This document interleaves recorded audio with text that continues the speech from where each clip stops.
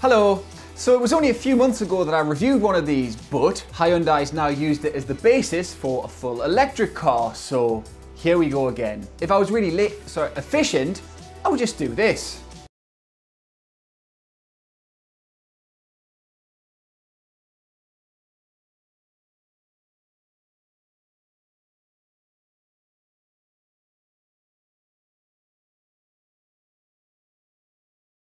See what I did there? Same thing, but silent. Thanks very much, and good night.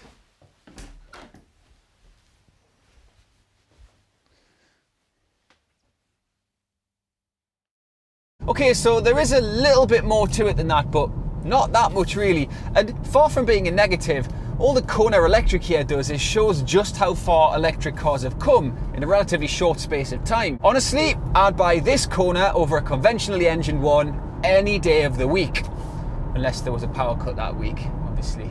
So powertrain aside, is this really exactly the same as a conventionally engined Kona? Not quite. Most obviously, there are a few aesthetic changes. So in here, the basic architecture is the same, but the center console has been swapped out for something altogether sleeker and higher and more futuristic looking. The main difference is that you get gear select buttons instead of a normal lever, and there is this massive space underneath it to put stuff on. And on the outside, it's a similar update, so same basic shape, but without the requirement for a radiator grille at the front, you get this smooth bit, which again is sleeker and cleaner and more modern looking. It is pretty cool, although the more you look at it, the more that it looks like Hyundai signed a massive product placement agreement with a film production company, and they've sort of restyled it for the future on the cheap. And once that thought's in your head, it starts to look a bit naff, a bit Demolition Man. You drive. How exciting. I still like it though. And far more important than the highly subjective issue of aesthetics in any event is the fact that with the Kona Electric here, you lose nothing of the standard Kona's practicality. Technically you do lose something, you lose 2 litres of boot space, but you know, in reality you're getting the same boot, the same cabin space, and the same flexible hatchbacky layout. It is worth saying though that this isn't the biggest boot in the class, and it's also worth saying that the Kona isn't the biggest of the small crossovers on the market either. And that's especially in rear legroom terms, but you know, it's okay, you'll get by, it seats 5, and so no real problems. This is quantifiably a very practical electrical runabout. Decent glove box, decent cubby holes, decent large bottle holder, yakety yak. Don't talk back. Da, da, da, da, da, da. And so we come to what's really important about this particular Kona in the context of it not having a fuel tank. What's it like to live with? And it's there that the Kona Electric really shines. So you can have 2 versions of this, one called 39 kWh and the other 64 kWh. Those numbers denoting the capacity of the battery and thus the range of the car. Also, the one with the bigger battery gets a more powerful electric motor. Now the performance difference looks quite wide in number terms, as you can see, but due to the unique way that electric cars deliver their torque, you know the drill by now, all of it from 0 RPM in principle. Even the lower powered one feels pretty... Guess what? zippy. The quicker one, which is of course the one that Hyundai sent me, is positively rapid. Quicker in fact than the Volkswagen e-Golf, the basic BMW i3, and every Nissan Leaf you can buy bar the very top of the range one that costs 40 grand. Both electric Konas offer mega battery range too, with even the basic one giving you a claimed 180 mile range, and the 64 version a truly impressive 279, and those figures come from the new stricter WLTP test as well. And based on my experience with the car over the last few days and that of some of the people in the office, they do seem like realistic numbers. And if those numbers help make the Kona a genuinely non-terrifying electric ownership proposition, then the driving experience itself is another thing that'll help nudge you off the electric fence. This thing is just lovely to drive because it combines all the positive qualities of an electric car with those of a small crossover. No matter how depressing you find these things, believe me, I do empathise. I'd rather own a pet lion than own a small crossover. Cannot escape the fact that they make brilliant runabouts. You know the drill by now, right? High roofline, tall off the ground driving position, compact dimensions. All that means great visibility, great manoeuvrability, great parkability, and great headspace ability. This does have a few distinct driving quirks that it shares with some other electric cars, but they do make it more interesting and more enjoyable to drive. For example, it has paddle shifters, but of course it doesn't have a conventional gearbox, or maybe not of course, but it doesn't. And what they do instead is to give you more or less energy recuperation. It works in 4 stages from 0 to 3, where 0 gives you no recuperation and 3 gives you the strongest effect. Put it in 3, the effect is so strong that it's like putting the brakes on. It's fun because you can actually game it, so if you're in town, you can get around by not ever really having to touch the brakes. You have to be careful when you're braking without using the brake pedal, obviously, but it is quite good fun. The flip side of that, which is also kind of fun and unique to an electric car, is that when you're in level 0, this thing is unreasonably slippy. If you think about it, right, it's a blocky, high SUV shaped car, and yet when you're doing 30 to 40, it just seems to go forever of its own volition. Takes ages to slow down. And it's stuff like that that you have to concentrate on, really, because it's all a distraction from how basically boring this car is underneath all the electricity stuff. Silver center console aside, it's as bland as can be. Mostly black hard plastic and old school rocker switches. And yet, generally it gets the basics right. All the stuff that feels well honed in the standard Kona. Decent driving position that everybody will be able to get comfortable with. Logical infotainment that's not frustrating to use. Just a feeling of solidity. But then around town in particular, the electric car gives you all that with a big extra dollop of refinement and futuristicness. And what that does is turn a bang average crossover, which is what the Kona really is, into a really appealing one. Of course, there's a catch, and it's the same catch that you get with most really good cars. Show me the money! Yep. Costs to get one of these. Too much, frankly. Now, Hyundai will sell you a base model one with the lower range battery, or will it? If you look at the UK website at the moment, there is no mention of the base model. So I did a journalism thing and I asked Hyundai what was going on. This was the reply.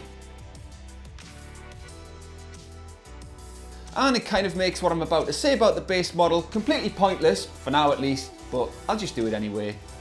And that keeps the price close to 30 grand. And while that's pretty much the going rate for a decent electric car now, sort of, it's almost twice the price of a basic petrol Kona. And that, I'm sure you'll agree, is ridiculous. It doesn't matter how much money you save in fuel on one of these, how much less tax you pay, how much extra equipment you get as standard compared to a more petrol-y Kona. That's a price bump that you will just never make up. Also, the car I'm driving is 40 effing grand. So at this point, I'm just gonna stop and show you some other cars that you can get for 40 effing grand.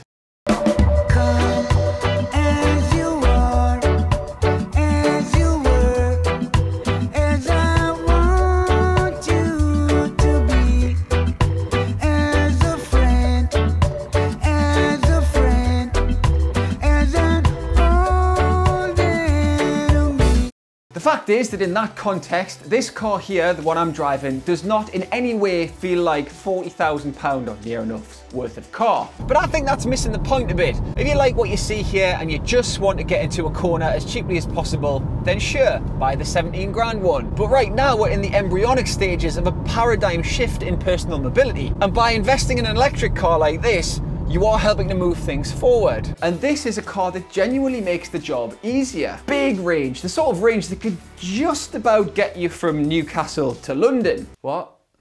No, I've got much better things to do than be stuck in a service station on the M25.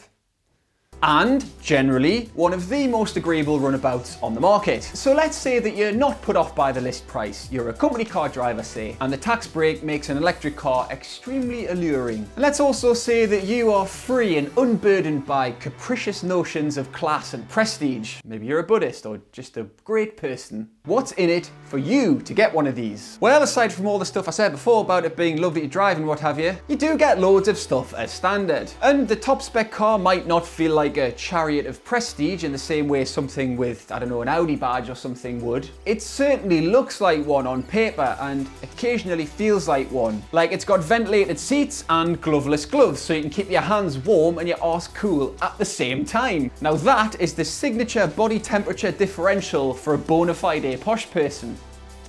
Cornering, doesn't matter in a car like this, but we'll do some anyway. Obviously it understeers, but it doesn't roll as much as you think it's going to.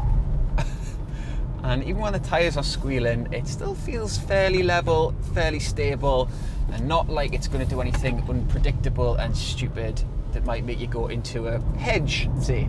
Don't like the brakes though. The brakes are a little bit difficult to modulate. It's a bit of an old school problem. Most electric cars seem to have sorted this out now. But in this car, the brakes seem to have nothing and then all quality. An all or nothing quality, you might say. Now, it's not a problem. There are cars with worse brake feel than this, but it is something that you have to concentrate on that little bit harder in order to avoid braking like a complete amateur.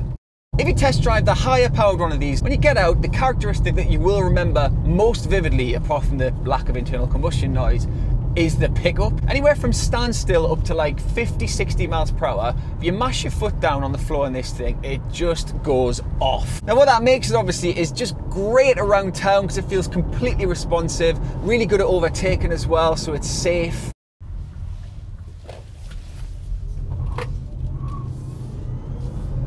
What you heard there was wheel spin from an electric compact crossover. How times have changed.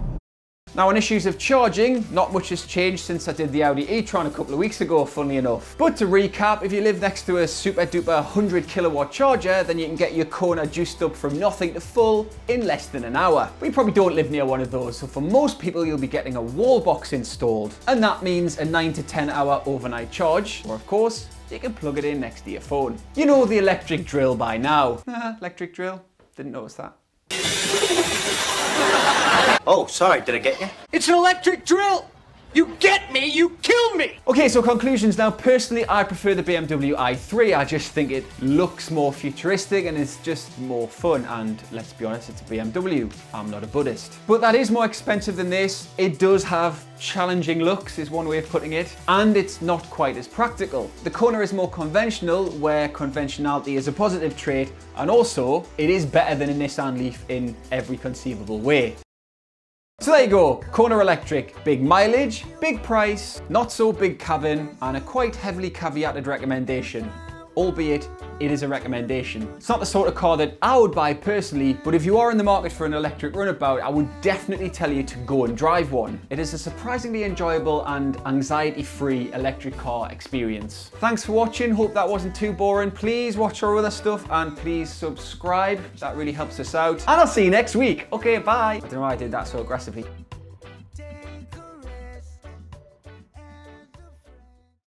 One of the most bizarre and hilarious experiences you can have in motoring is being in a traffic light in one of these next to an Impreza Turbo and pulling away a lot quicker than it can. I don't normally do stuff like that, that's the behaviour of a wank, but fate brought that situation together and I just felt like doing it. The characteristic that you will remember, what you beeping at us for?